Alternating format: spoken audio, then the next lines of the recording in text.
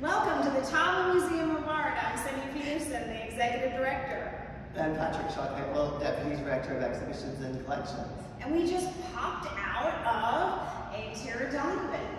Well, literally, behind. We weren't inside, I promise. How else would this be here? And that's part of this intriguing work, is how it's constructed. There's no adhesive.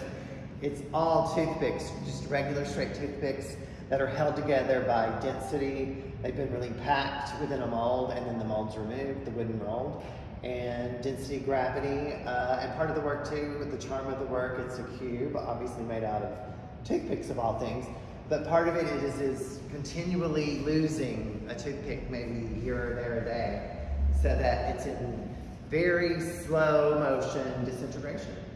And when it arrived at the Taubman from the lender, it was in multiple boxes of tubs, all of the toothpicks and all of the straight pins with the directions and the forms on how to install, with that permission, of course, from the artist in the gallery to do so, and with the warning, of course, that it could take multiple times to get it to work correctly. And that was, as we put on the form, we do have a time lapse of it. And so as we put that form on, we took it away, it was really holding our breath to see was it gonna stay or not. And this one we actually ended up doing twice because we wanted to give it another try. It wasn't exactly perfect, and so we made some adjustments. And this artist, Tara Donovan, she's in Brooklyn.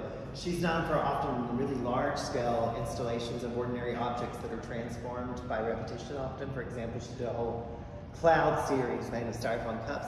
But what I love about this and the other one you'll see later made of straight pins, but these are just toothpicks, but if you notice, when you look closely at a given side, they almost look like they start to curve and weave like straw. But they're all, even though they're scrunched together, they all are still very straight. It's just the kind of visual kind of phenomenon that happens when they get close together that makes you want to start seeing almost like curved weaving therein.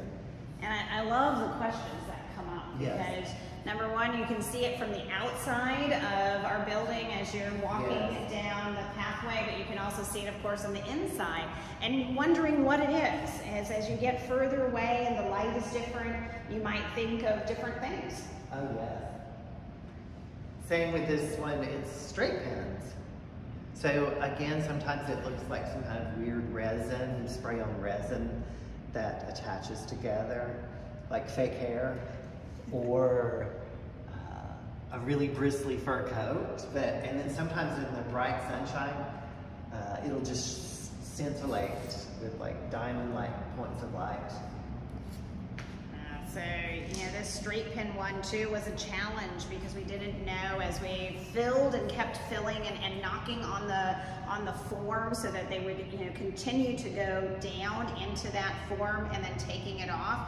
We didn't know for sure how it was going to look like, and part of the art is that the pins and straight pins and the toothpicks fall off gradually. Yes.